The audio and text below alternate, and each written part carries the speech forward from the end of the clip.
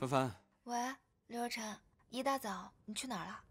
工作上的事，我马上就回来，你在家里等我。那好吧，我起床等你回来，你快点回来啊。好的。拜拜。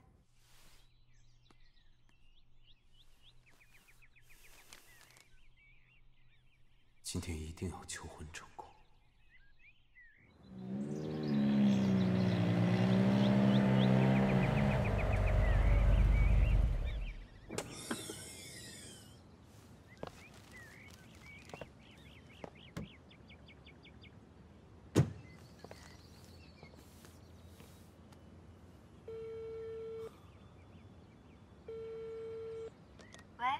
喂，帆帆，我到了，你赶紧下来。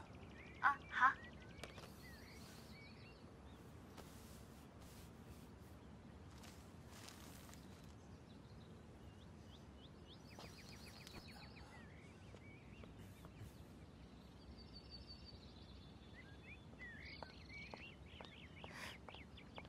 若晨。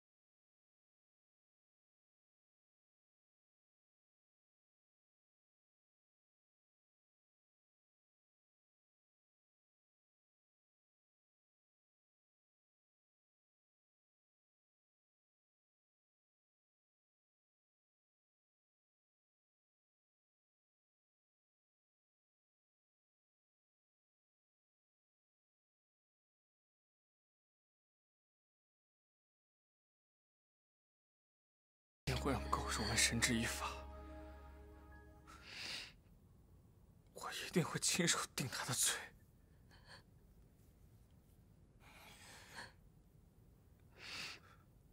你也不要太难过了，说不定陈哥也只是活在另外一个平行世界，他还没有死。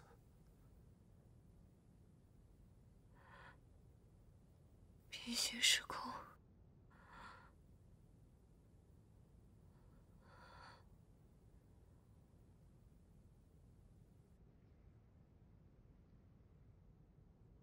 科学家发现，因受银河系环境影响，费米气泡持续膨胀，但由于气泡会导致高温等离子体破碎，一旦与其他天体接触，将会发生不可预估的情况。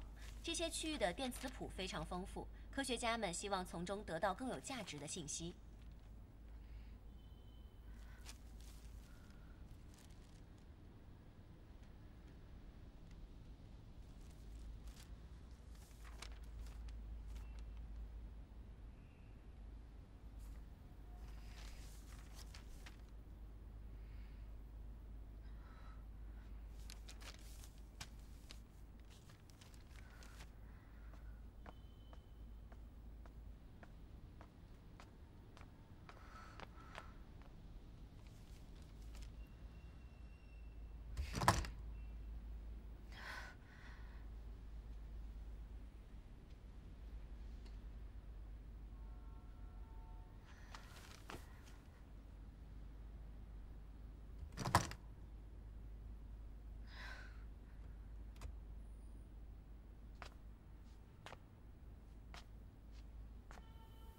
是哪里出了问题？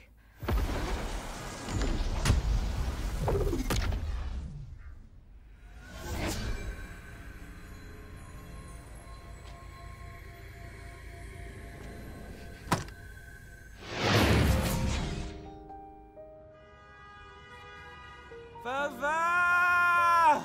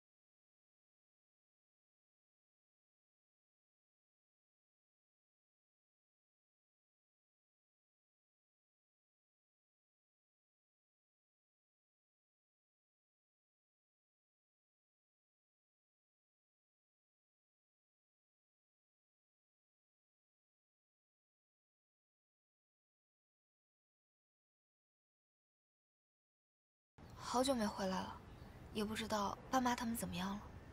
进去看看不就知道了？哎，这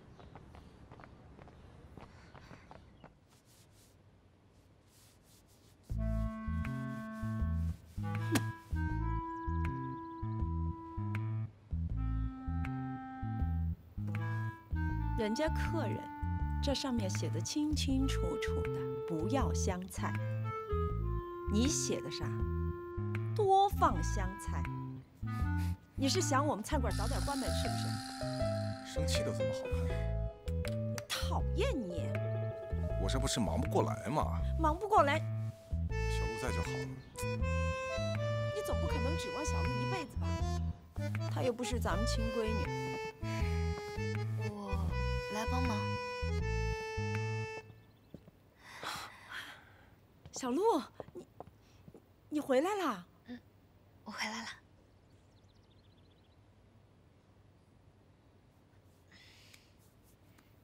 你们这几天都在一块儿呢？哦啊，对，我们去旅游了。哎，行了行了，回来就好，回来就好啊。这样，我去准备准备，今天晚上一定让你们俩好好的吃一顿。谢谢阿姨。好，对，加油！我只管洗，你做。洗也很辛苦啊，加油！我去帮忙。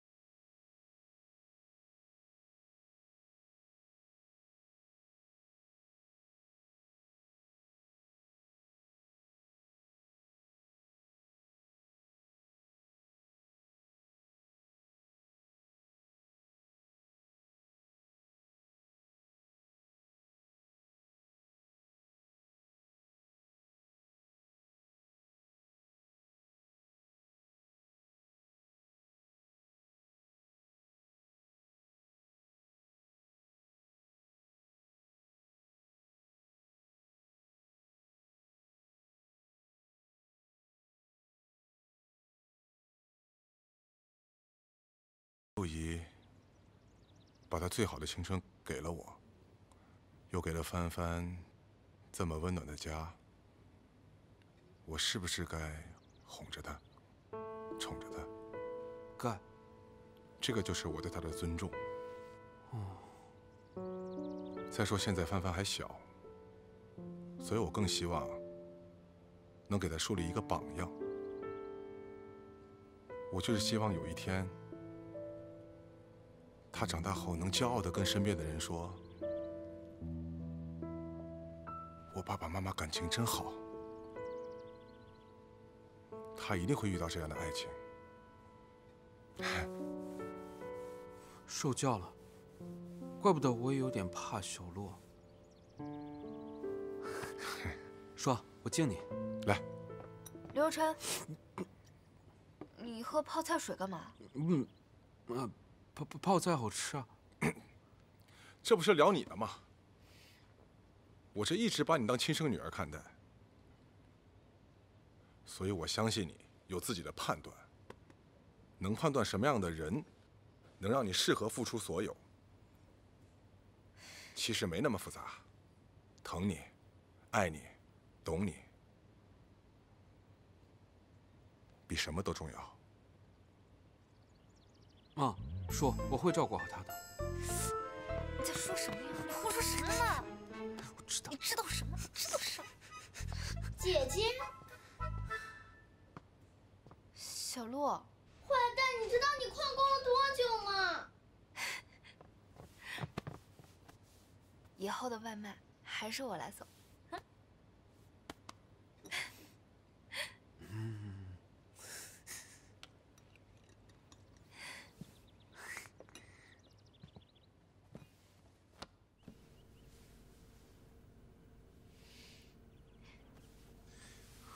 抬手。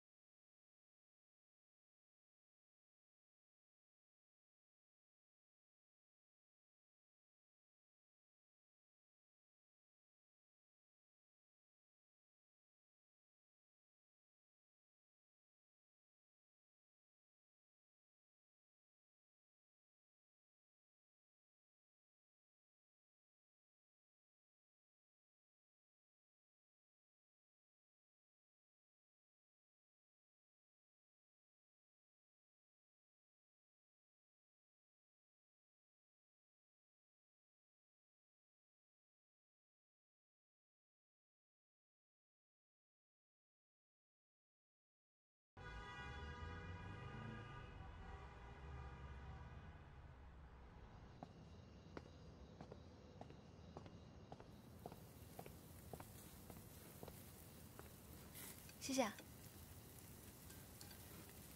帆帆，你消失的这段时间去哪儿了？我回2024了呀。那，你都回去了，怎么还回来了呀？因为这里有若琛，还有你，还有一潇，因为这里很好。那在未来，我们还会是好朋友吧？是不是？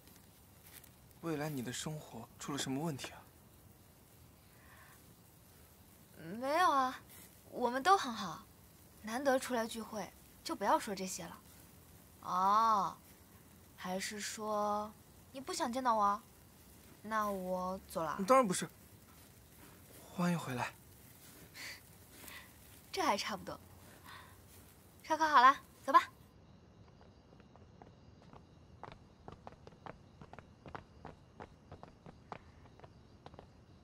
帆帆，这几天你去哪儿了？他们都不告诉我。我就出去玩了几天。我就知道你出去玩，下次记得带上我呀。我保证。还好就是玩了几天，不然我就要饿死了。有没有这么夸张呀？有的有的。前几天我们在学校叫他出去吃饭，他都不去，都快得厌食症了。刘若琛，你为什么不好好吃饭？习惯吃你做的菜，你不在我身边。看看这突如其来的狗粮。不过有一说一啊，帆帆做的菜是真好吃。那我们就开动吧！干杯！干杯！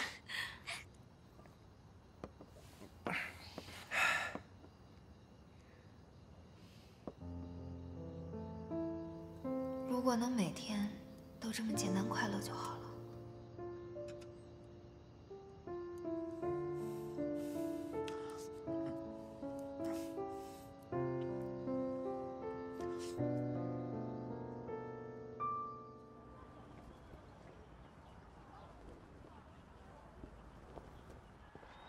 陈哥，等等我呀！你走那么快干嘛？我要赶紧回家了，帆帆已经做好饭了。哟，现在就开始当起24小时工了。等你有了心爱的女孩，你就懂了。怎么，找我有事啊？要不今天晚上去我们家吃饭？我就不去打扰你们二人世界了。我是想问，帆帆最近有没有什么不一样的地方？不一样的地方？没有啊，很正常啊。我总觉得他这次回来有什么特别的目的。特别的目的？有什么特别的目的？他不是说了吗？是因为想我们了。好了，别瞎想。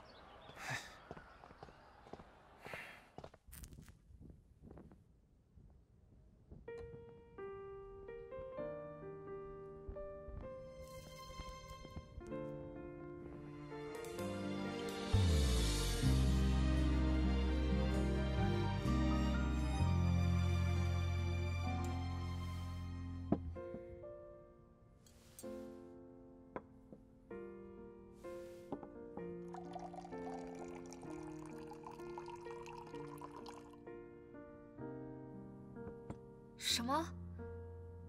你们医院的沈世佳医生才30岁？哦，那不是我要找的人，不好意思啊，谢谢。帆帆，好了吗？好饿啊！啊，马上就好。最后一道菜，噔。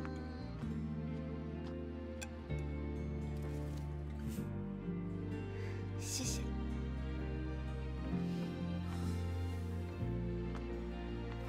好漂亮啊！为你准备的小小仪式感。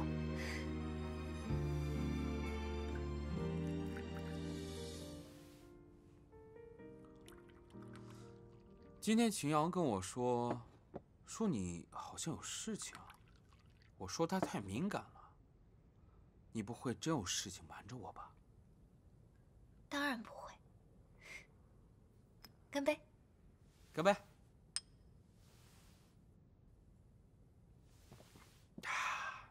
开动！你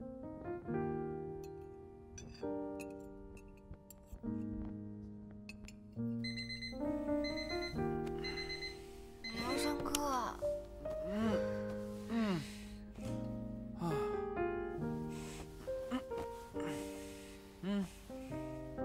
再睡会儿。你要迟到了，快起床。起来。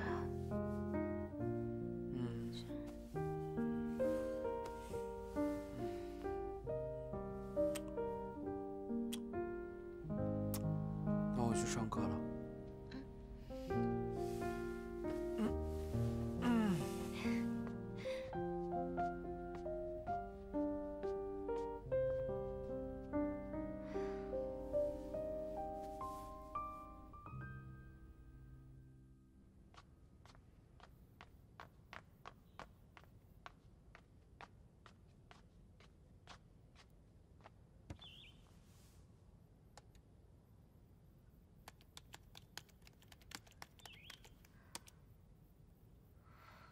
怎么这么多沈世佳？可惜了，那么多资料都带不过来。沈世佳应该是这个。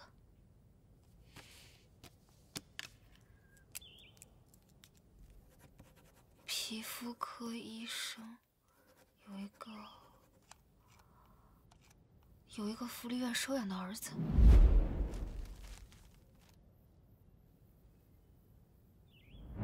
对了，就是这个。那找到以后，我直接问他高如文的事。不行，现在不清楚高如文的状况。皮肤科，我可以化个过敏妆，万一出了什么情况，我就说我是去看病的。我可真是个小机灵鬼。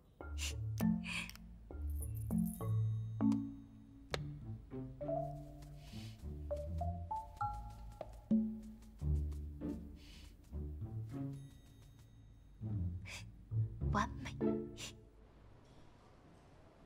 您好，请问沈世佳医生的办公室怎么走？在那边前面第2个房间。哦，请进。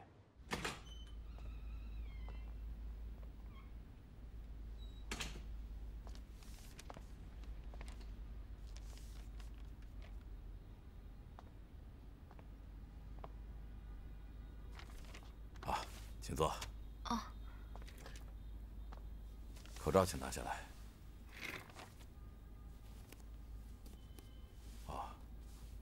过敏性红疹，这个季节常发的病症。你们年轻人经常吃海鲜和烧烤，很容易过敏。医生，会留疤吗？啊，不至于，给你开几副药，1周左右就能好。但是一定要注意啊，千万不能吃海鲜和辛辣的食物，容易反复。谢谢。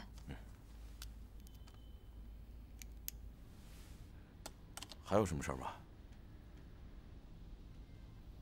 沈医生，您是不是有一个收养的儿子叫高如文？啊，这是我的私事，不方便说。沈医生，你听我说，在未来他是个罪犯，在2024年他会伤害很多人。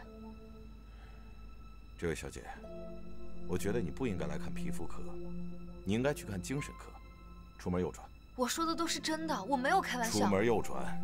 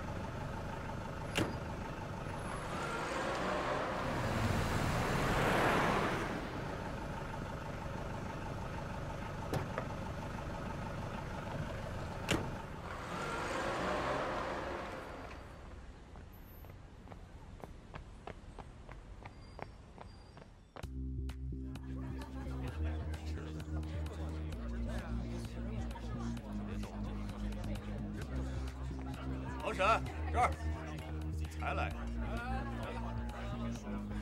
你好，谢谢。难得放松一下。我早就叫你来。来，别老整天上班下班回家的，太可我就不信等不到你回家。来，请。来吃啊！哎，我去趟洗手间啊。你去。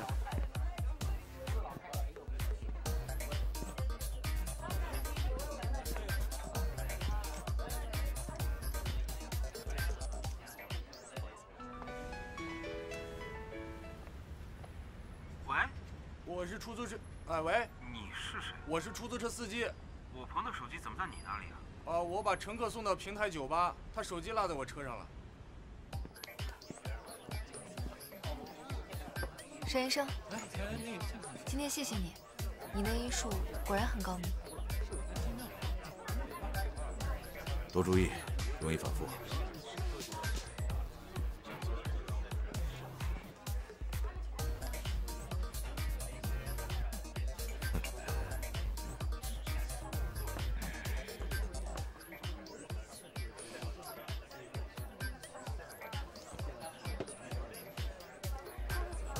要不然趁他喝了酒主动接近他，套取点高如文的信息。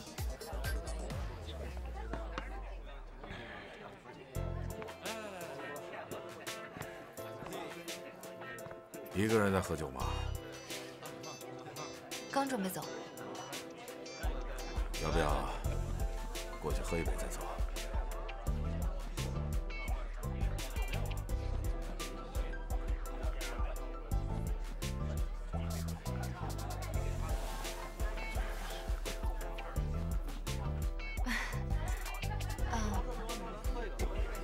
沈医生，我最近失恋了，状态不太好。今天在医院，你就当我小孩子说胡话，希望你别介意。失恋嘛，没什么大不了啊，多喝点酒。来来。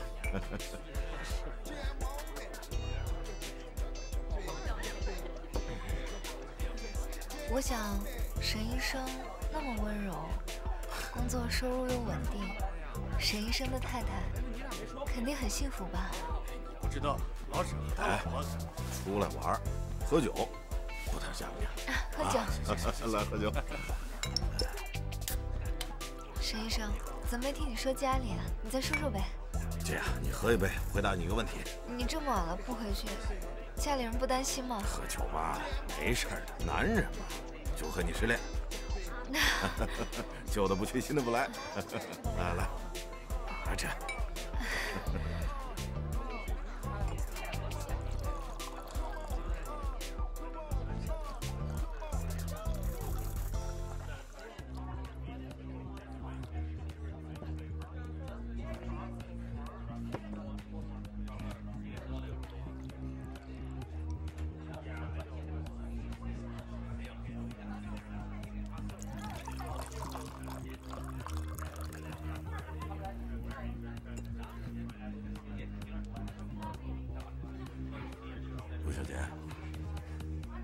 陆小姐，陆小姐喝多了，我来送你回家。哎，走，慢点儿。哎呀，慢点儿。哎，回家。回家啊。你家在什么地方？这样。我把你开到酒店，然后我们在酒店里休息。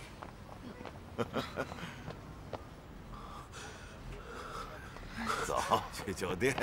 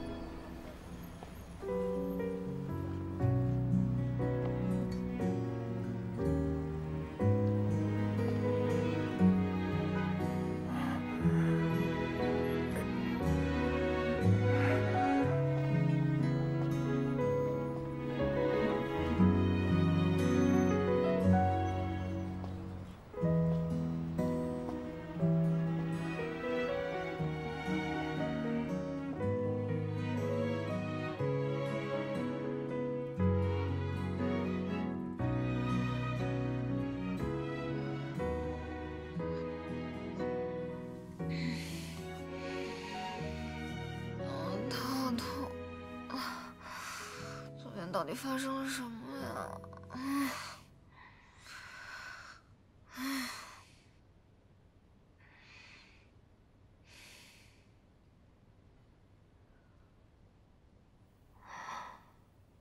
刘若琛，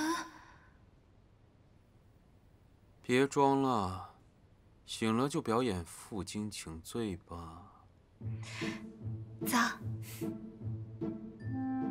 我看你这儿没有金条，要不就算了吧。可以，但是你得告诉我，昨天晚上为什么一个人去酒吧？我不要。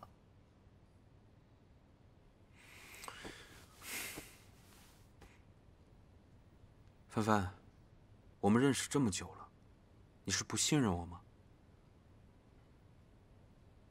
有什么事我们可以一起面对。在2024，你把一个嫌疑人送进了监狱，他出来后，指使人在你车上放了炸药。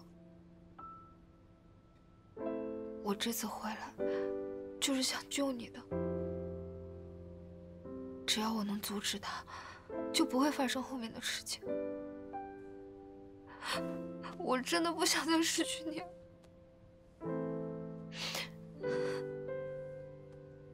所以我在2024年死了。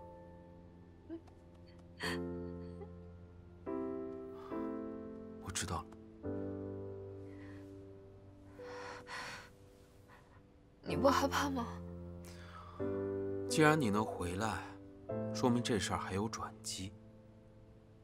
我为了你会保护好自己，但是我不准你一个人去冒险。可是现在是2012年，有可能他还没长大，没变坏呢。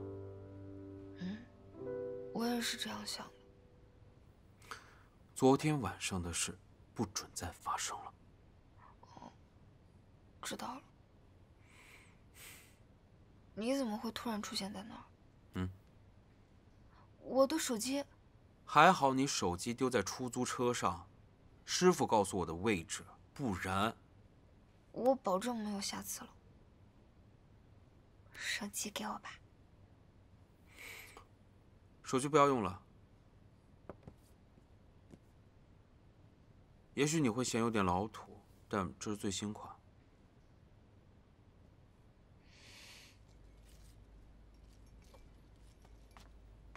听说有些人负荆请罪的表演已经结束了，已经表演完了。你怎么什么都跟他说啊？这些事不重要。现在最主要的呢，是从沈世家嘴里套出高如雯的消息。可是你前天才给人打了，那现在躲你还来不及呢吧？都怪我，让事情变得更复杂了。没事儿，我们现在有3个人，还怕对付不了他？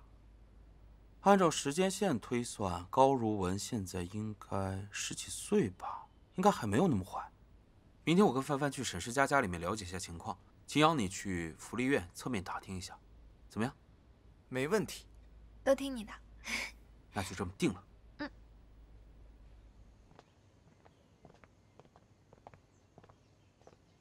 就是这儿，走吧。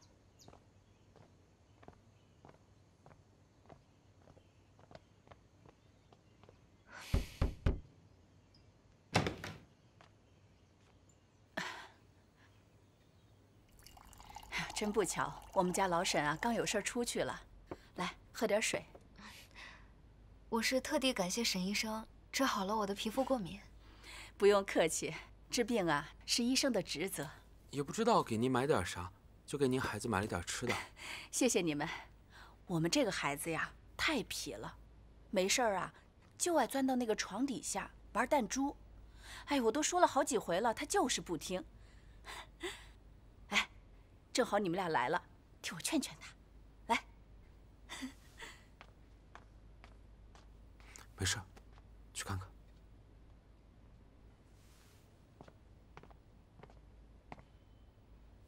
囡囡，藏在哪儿呢？快出来！妈妈找到你了。哎呀，哎，还玩弹珠呢？再把阿姨摔着。快出来！哎，听话。哎。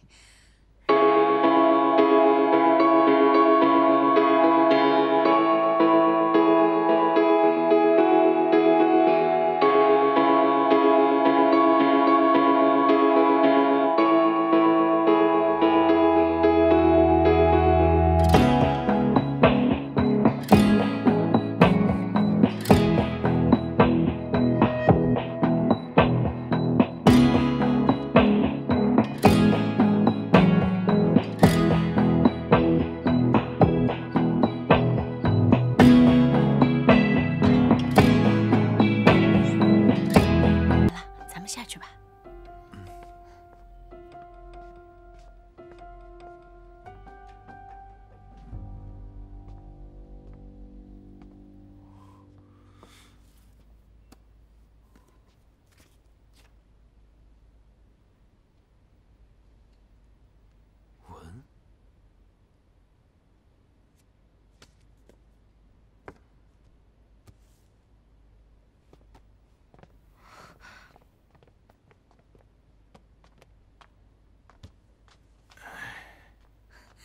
老公，你回来了。回来了。家里来了2位找你的朋友。朋友，找我的？人家刚才还帮我哄楠楠睡觉了。丽青啊，我们家呢没有楠楠，只有一个孩子，叫文文。文文？文文是谁啊？沈医生。你们怎么找到我家的？哦。我们是来感谢你的。有什么话出去说。老婆，我朋友过来了，我们出去聊聊天，乖乖在家。好。沈太太，我们下次见。慢走啊。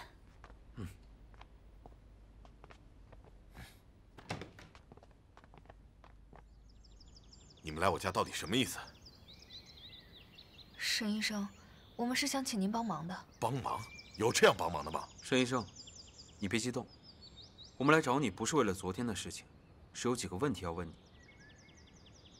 不是因为昨天。没有什么事儿，你们说吧。您能聊聊关于您的妻子和孩子吗？家里的事儿，有什么可聊的？家丑不可外扬。有外面的丑吗？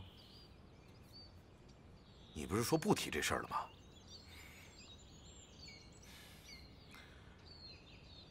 家里的情况，你们也都看到了。我老婆有病，她最后一次怀孕、流产之后，得了很严重的幻想症。她和你们说的任何话，你们千万别信。那个孩子呢？孩子，你不是知道了吗？他是我和丽青10年前领养的。那您妻子流产的事是抽养孩子之前还是之后？什么意思？这话本来不应该我说，但您收养的这个孩子，未来会犯下一系列惨案。不可能，文文从小就是个品学兼优的孩子，根本不需要我操心。那，你有没有想过，您妻子的流产有可能会和这个孩子有关系？文文虽然不是我亲生的，但是我拿他当亲儿子一样看待。丽青也是，你们根本就不了解他。来，快进来。这里以后就是你的家。谢谢叔叔阿姨，还叫叔叔阿姨呢。爸妈，哎，好孩子。你自己看呀。我们终于有自己的孩子了。看把你高兴的。爸爸妈妈，我是不是马上就要有个弟弟或者妹妹了？是啊，以后咱们家呀又会多一位成员，你开心吗？开心。等他长大之后，我还可以带他玩弹珠。好。又是3好学生。哎呦，哟，满分啊！英语，哎呀，太好了，真棒！我们太有福了。真好。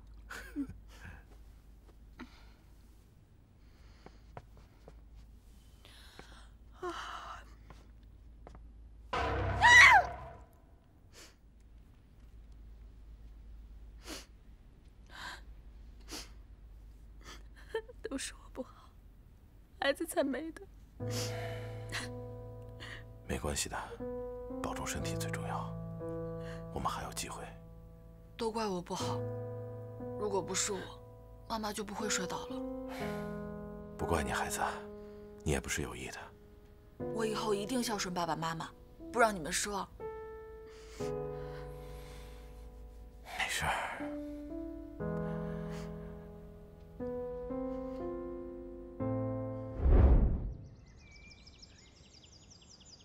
文文是我从小看到大的，我不相信他能做坏事。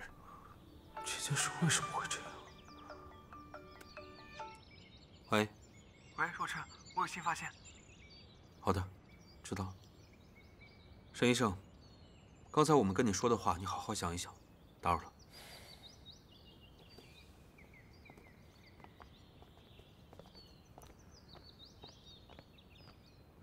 我去过福利院了，院长说高如文品学兼优，成绩优秀，大家都很喜欢她。只不过因为年龄比较大，并不容易遇到愿意收养她的人。叔叔阿姨好，我叫高如文，我的各科成绩都是100分，我还得过奥数竞赛奖，我会做饭、打扫卫生，自己照顾自己。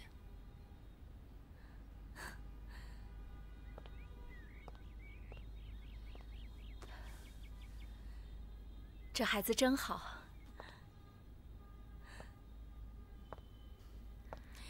这是我们这儿非常优秀的孩子，但我们这儿还有一个年纪更小的孩子，您要不要也看看？要不要？没事的，叔叔阿姨想多看看就多看看，毕竟成为家人是需要缘分的。这孩子真懂事。院长，小桃拉肚子，在寝室休息，来不了了。啊，我知道了，你回去吧。好。啊，这个院长，我看啊，我们就不等了，就选他了。就他了。哎，谢谢你们啊。后来小桃才告诉院长，她从中午开始就已经觉得不舒服了，怀疑是高如文干的，但是就一直没有证据。所以，高如文从那个时候起就这么有心机。如果说他那么小就有这样的心机的话，那我们阻止他确实有点困难。再难也要试试。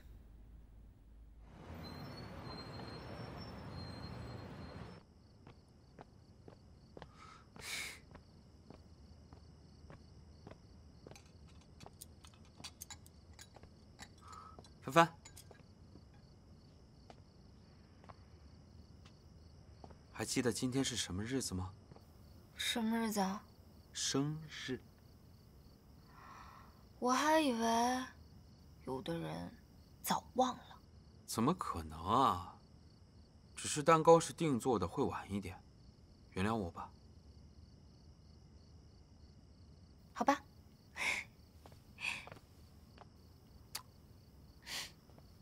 哇，蛋糕！若琛哥哥，你怎么知道今天是我生日啊？小鹿跟我说的，说今天是你生日，也是他生日。哦，真的吗？小鹿，你跟我们家帆帆是同一天的生日啊？难怪我说那么有缘嘛。这也太巧了吧！我这什么也没准备啊，我这。啊，对呀，小鹿，你想要什么生日礼物？我其实很小的时候，我妈就不在我身边。我能不能在我生日这天喊你一声妈？只要你不嫌弃，我是100个愿意啊！你那么乖巧，那么懂事，要是我们家帆帆以后长大了，有你一半就好了，那我就开心了。妈，哎。我很聪明的。哎，乖，知道你聪明，看样子就知道嘛，是不是？乖。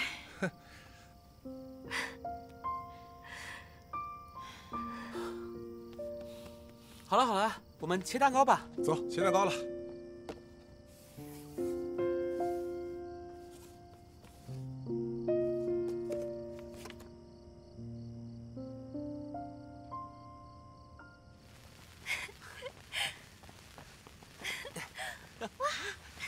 哇！谢谢你，让我圆了叫我妈的愿望。快乐快乐快乐！刚才应该趁机叫声岳父岳母。谁说？我爸妈什么时候成了你的岳父岳母？我是提前预约嘛。我这么完美的男人，你便宜你。谁说要嫁给你？你未来不要追我。不追就不追喽。算了，追我太辛苦了，我来追你吧。刘若琛。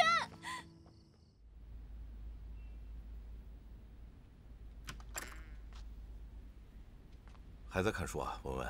对啊，我想再多看点东西。早点休息，别累坏了身体。知道了吧？你也早点休息吧。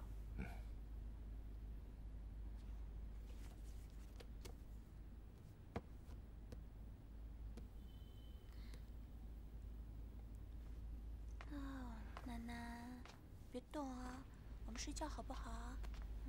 你怎么又把他抱出来了？别碰我楠楠！自己孩子不养，非养别人孩子，就是个混蛋！引发什么神经？你谁发神经？我本来应该有个健康的宝宝，都是让他害的。不是，闭嘴！老婆，你听话。好，都怪他啊！我找个时间把他赶走，好不好？啊，来，我一定送走。送走。好，回房间啊！我们睡觉觉喽。我们把药吃了，回房间，送走。乖，好。别说这。哎呦，您的菜好喽！谢谢，谢谢。3号桌加个回锅肉。好嘞。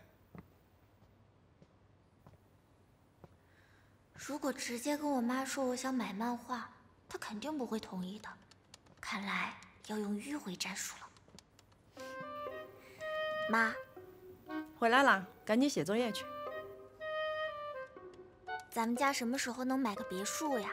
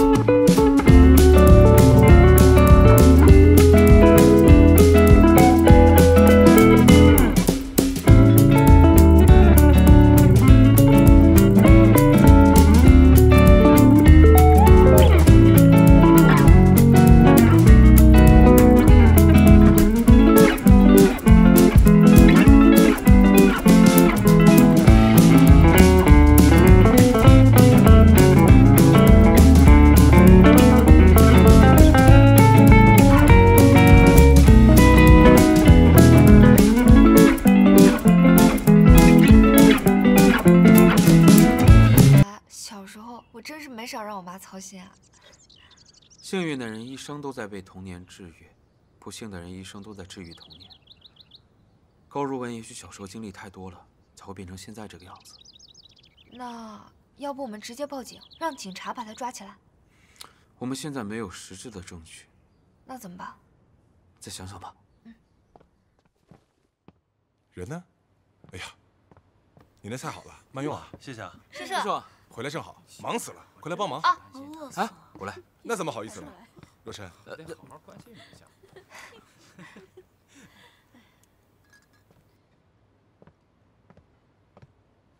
买的。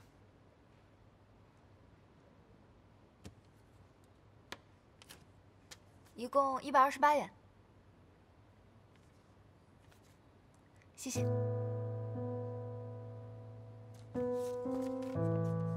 哎，还没给你找钱呢。这个人怎么那么眼熟啊？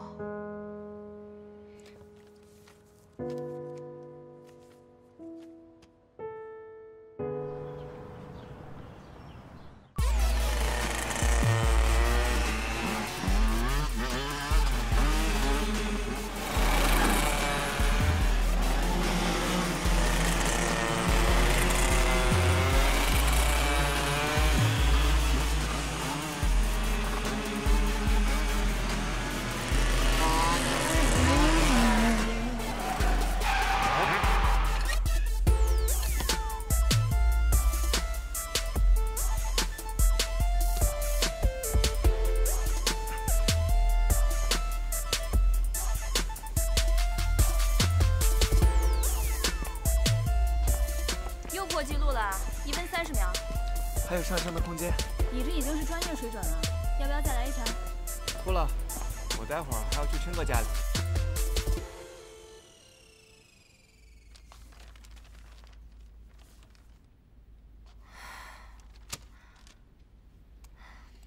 现在怎么办啊？我们说什么沈世家都不会听，我们连高如文的面都没见到。我们得再找一趟沈世家，告诉他事情的严重性。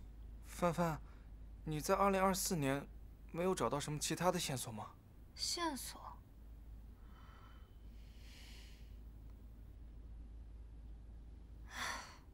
算了算了，先不想了，我先去做点好吃的，休息会儿。那我帮你吧。不用了，你陪秦阳聊会儿天吧。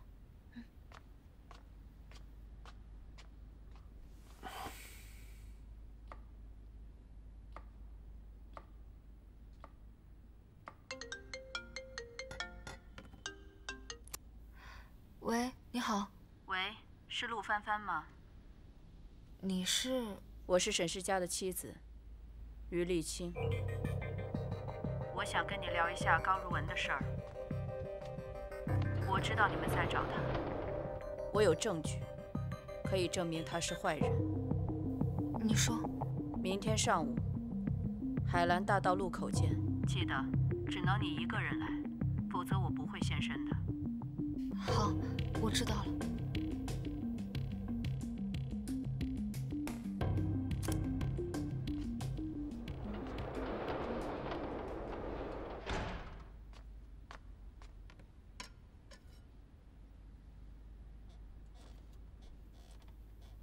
总觉得我们忽略了什么。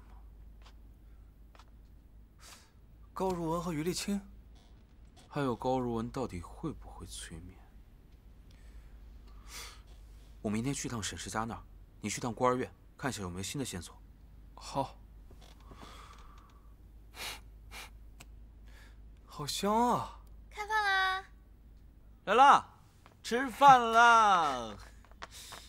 帆帆的手艺我一定要尝一尝。好吃。帆帆正常操作，你不要大惊小怪。你明天要去见沈世家？怎么了？没什么，菜馆明天有事，我可能不能陪你去了。好啊，忙完给我打电话。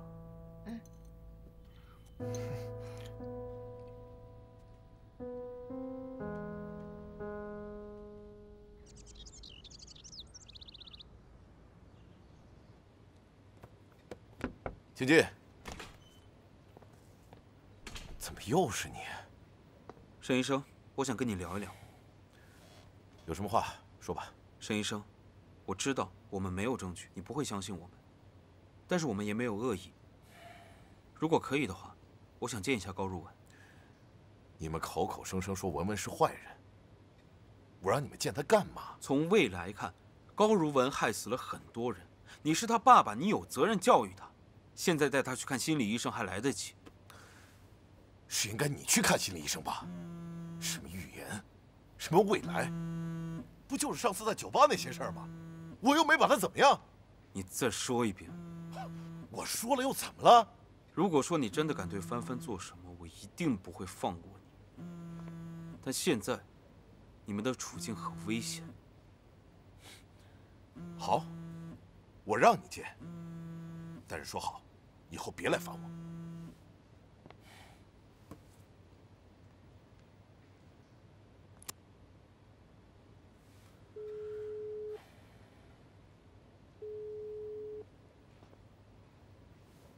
高如文有没有接电话？不是，我老婆。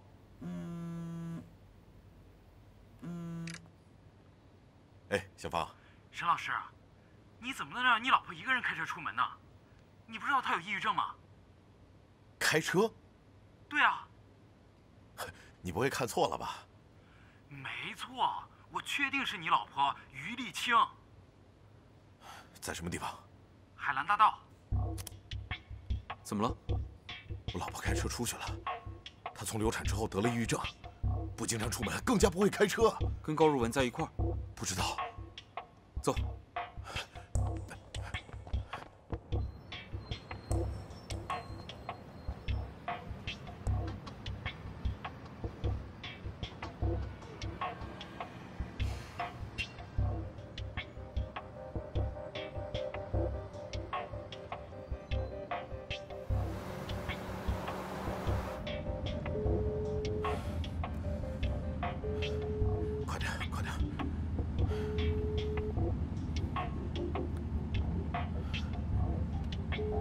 接电话呀，李青。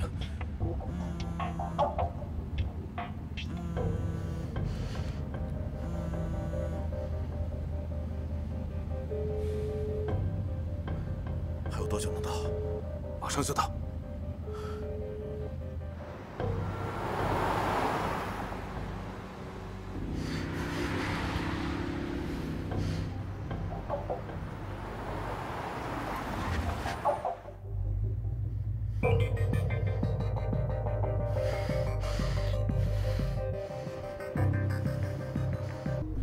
是你杀了我的楠楠，是你杀了他。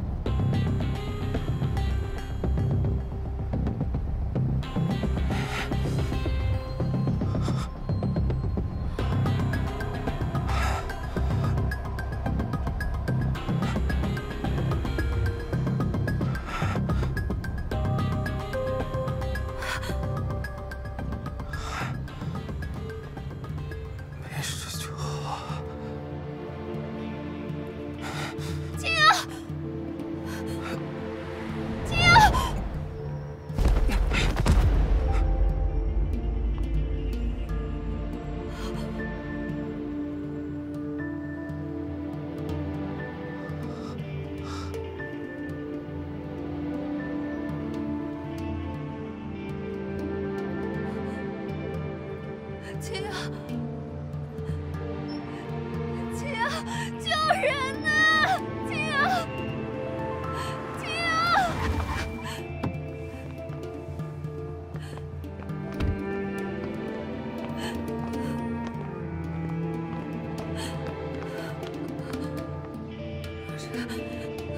你快救救青阳！你快救救青阳！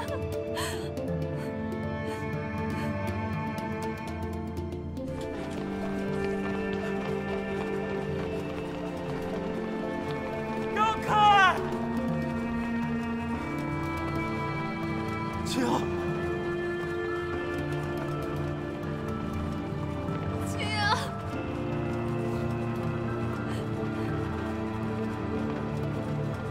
青阳，青阳，老婆，一定要撑住啊！快过来救人呐！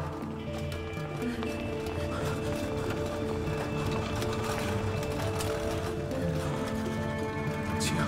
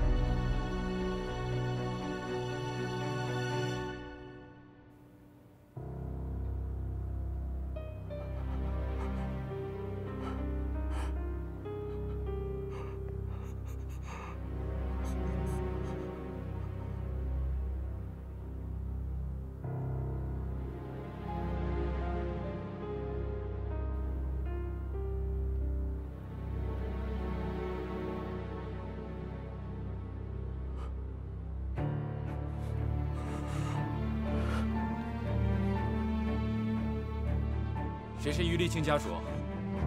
怎么样？对不起，我们已经尽力了。不会的，你一定要救救他！不会的，先生，先生，请冷静，真的，请说点。不会的，不会的。冷静啊，先生，先生，先顺便。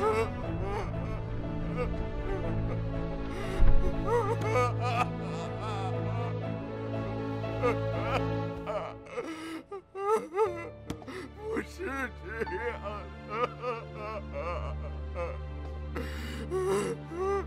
不要！姐，是你们害死了他！对不起，对不起有用吗？他现在冷冰冰的躺在那里。冷静，这场车祸有可能是意外，但我们要搞清楚他为什么要开车。为什么？我现在问你为什么？因为于丽清约了我。原来罪魁祸首是你，是因为我才会有这场车祸，因为我于丽清才会死，因为我秦阳才会躺在里面，因为我回到2012，所以才会发生一切的一切，因为我。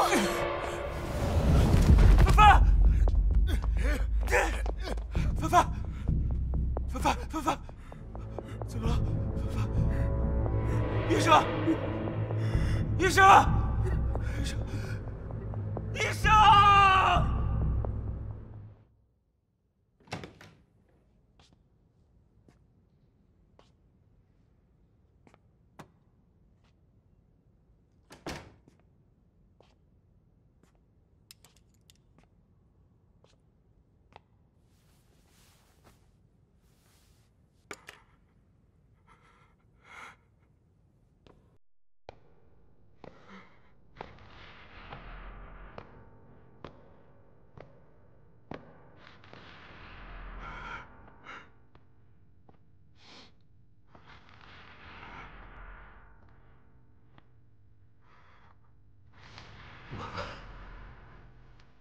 妈妈他不配当妈，你也不配当爸。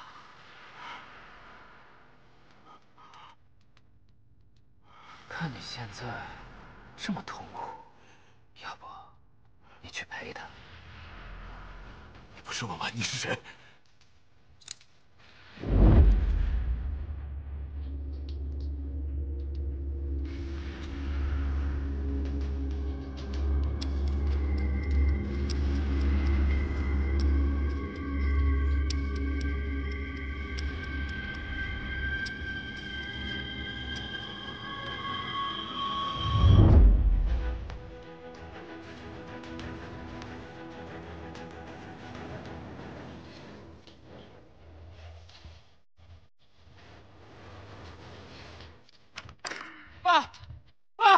妈怎么了？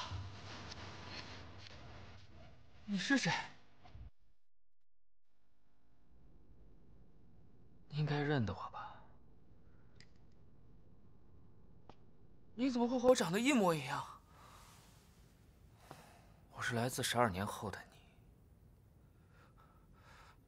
这不可能，这不是真的，我不相信。你为什么会出现在这里？为了惩罚那些伤害过我们的人。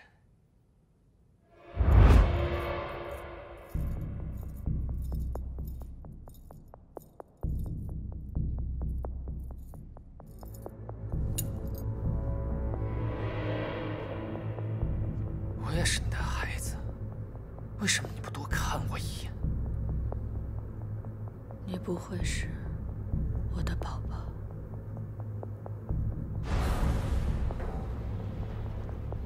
既然如此，那我就成全你。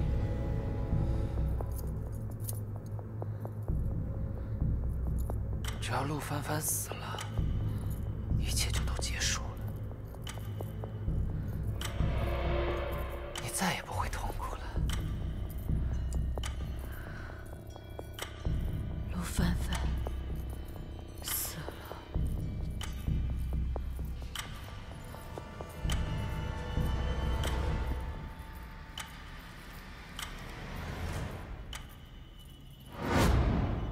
那场车祸是你操控的，那是我们的妈妈，你为什么要这样对她？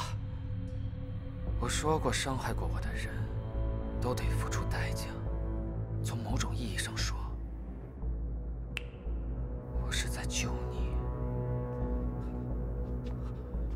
爸，爸，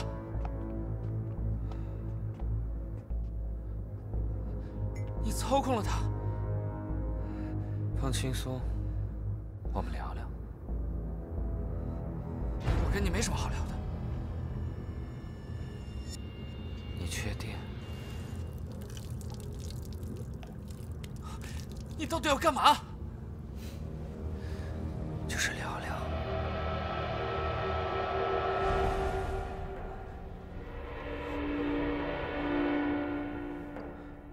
下去。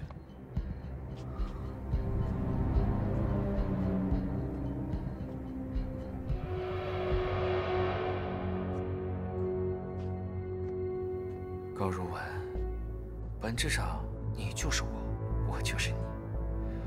我知道你做过的一切，不过你输的还是太难。还记得你为什么要学习催眠吗？用来探索人的精神世界。幼稚！催眠到了一定的境界，可以操控人心，为我们所用。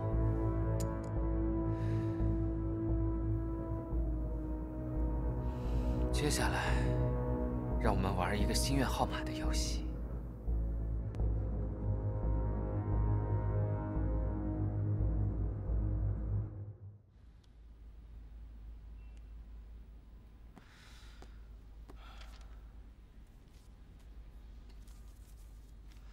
病人并没什么大碍，可能只是一时受了刺激，晕了过去。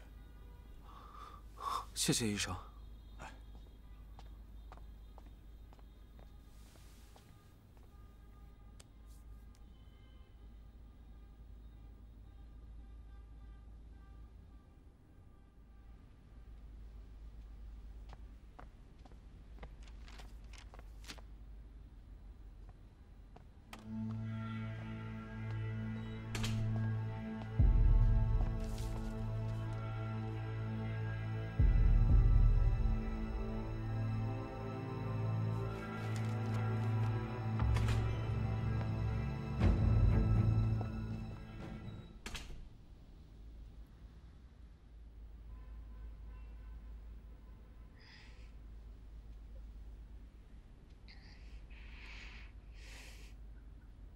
若晨，你醒了，没事吧？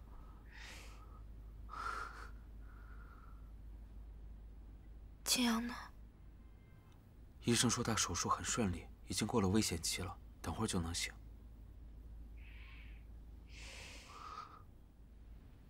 对不起啊，我不该让你单独去约于立青的。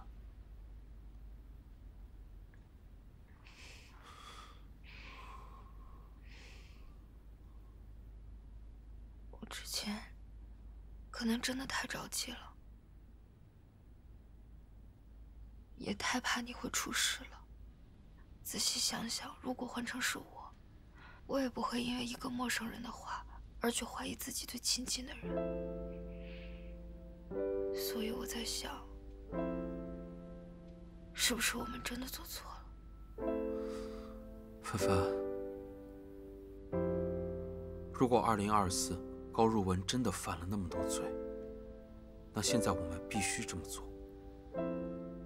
这场车祸也许是意外，但2024那些人不是意外。也许吧，但我还是连累了秦阳。要错也是我的错，你做的这一切都是为了我，所以你没必要承担那么多的责任。为了大家的安全，我真的该离他们远一点。若晨，我饿。忙活了这么久也没吃东西，我去买点。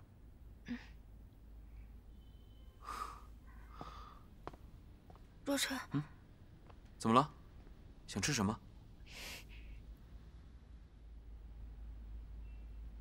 一会儿见。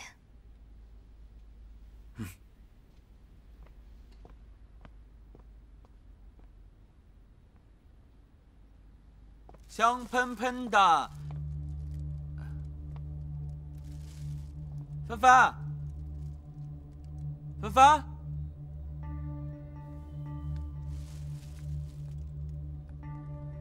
您好，您拨叫的用户暂时。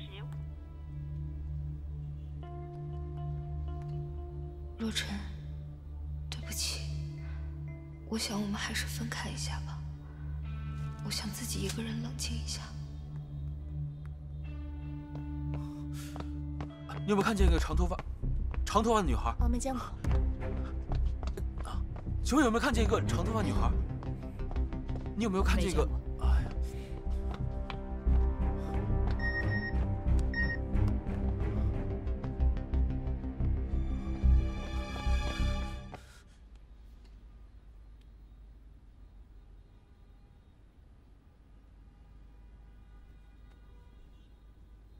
晴阳，晴阳，你醒了！医生，医生，他醒了！医生。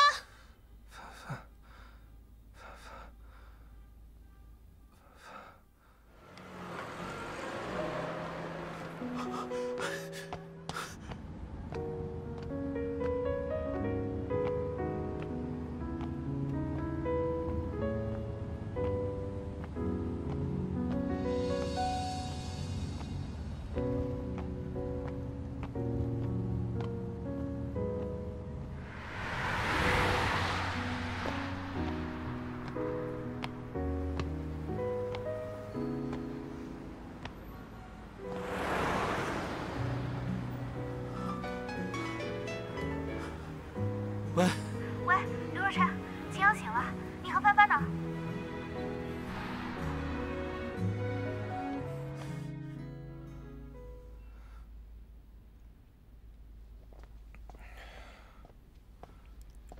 陈哥，怎么样？觉得还行吗？我好多了。那就还行。话说你怎么突然出现在那儿啊？我不是一直在调查高若文在孤儿院的事情吗？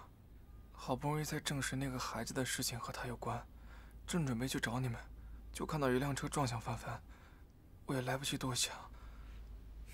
谢谢啊，谢谢你救了帆帆。帆帆，她没事吧？她没事。怎么了？你们吵架了？谈不上吵架，她说她想静一静。为什么？我觉得应该是于立青和你的事。好了，这些事儿我们自己会处理的，你就自己照顾好自己。一潇，辛苦你了。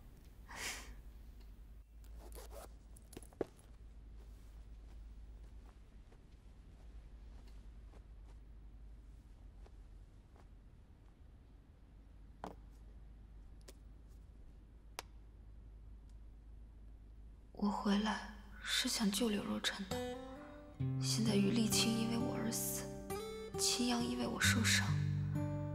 我要是继续下去，不知道还有多少人会因为我的自私而受到伤害。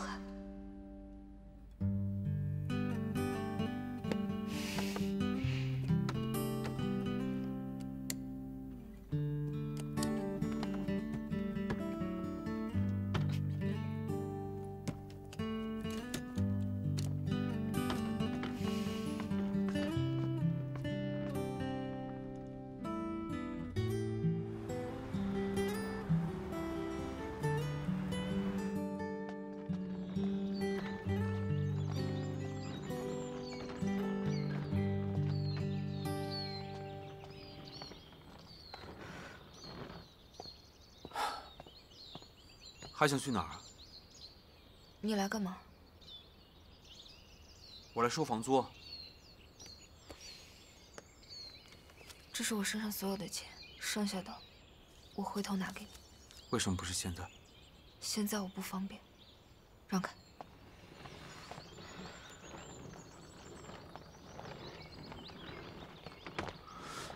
别再打扰我。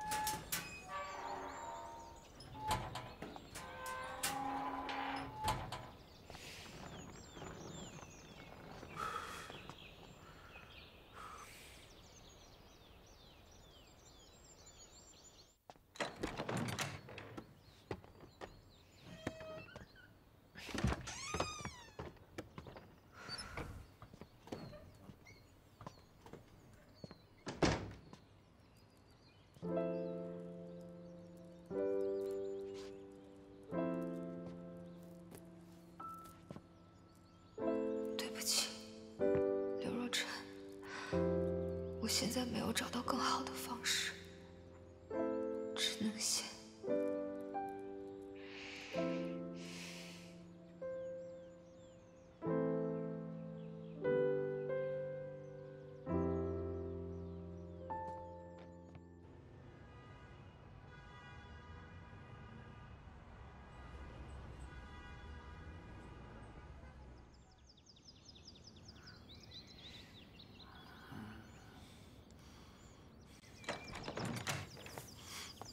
帆帆，怎么办？怎么办？怎么办？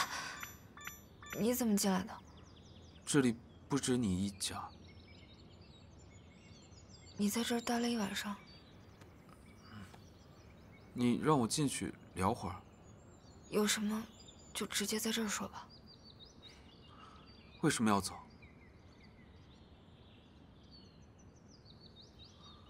因为我累了。你心里明明还有我，你骗不了我的。你不信的话，我也没有办法。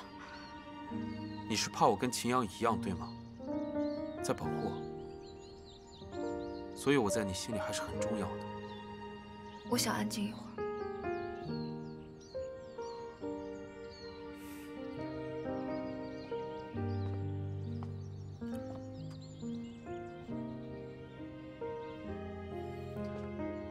你不是说你想坐摩天轮吗？帆帆公主的小愿望还有什么？比如说什么景点、什么地方、什么人？有是有，但比较幼稚。说。我不说。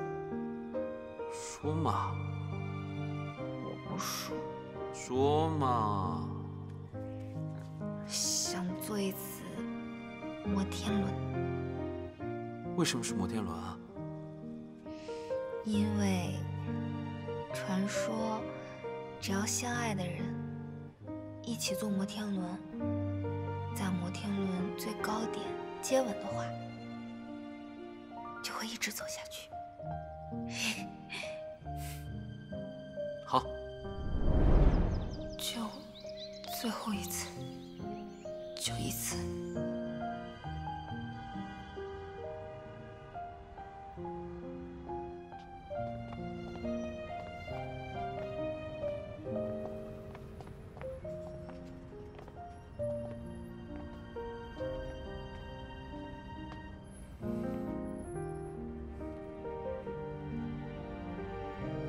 走吧。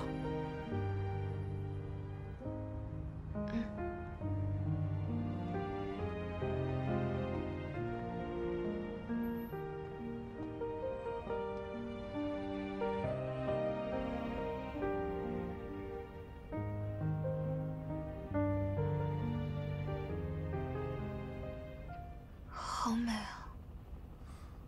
你知道为什么这个游乐园到晚上开的只有摩天轮吗？为什么？因为这的老板和她丈夫就是在摩天轮上认识的。然后呢？她的丈夫去世，她告诉她，她不会离开她，变成了星星一直守护她。每次她坐在摩天轮上看星星，就是她最幸福的时候。你看，摩天轮是离星星最近的地方。好美的故事，但也很悲伤。这故事告诉我们，要珍惜眼前人。我们拍张照片吧。好。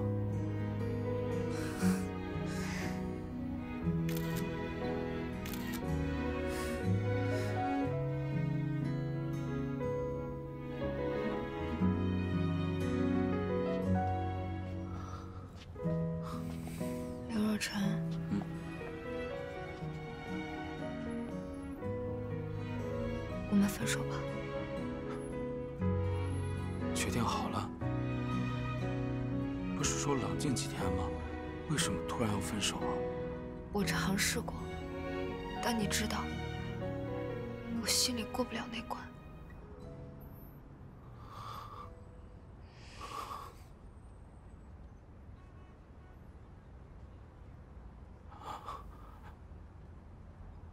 既然你决定了，我尊重你。Our hearts beat to the city streets. We began to feel the fire. We rise like tall buildings as the chemicals they take us higher. The night's young, it has just begun as she puts her hand in mine. We wanna chase the night, wanna dance to the light, pull the stars from the sky, just two hearts running wild. Never sleep, never stop, as we shout from the top. We're gonna be two hearts running wild.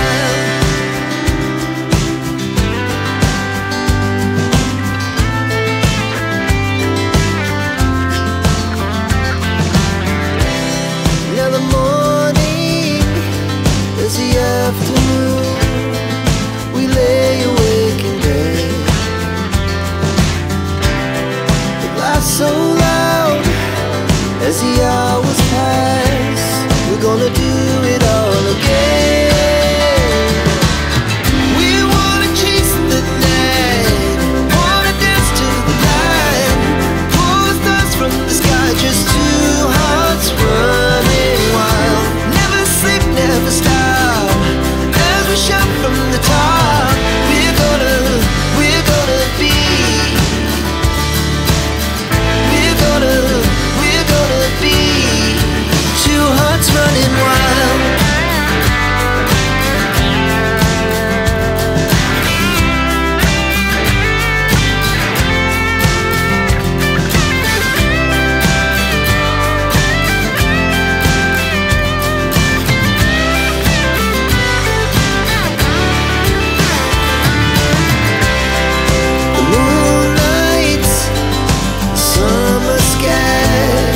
The best we ever had, and we'll stay young forever. We'll never have regrets. We wanna chase the night, wanna dance to the light, pull the stars from the sky, just two hearts running wild. Never sleep, never stop.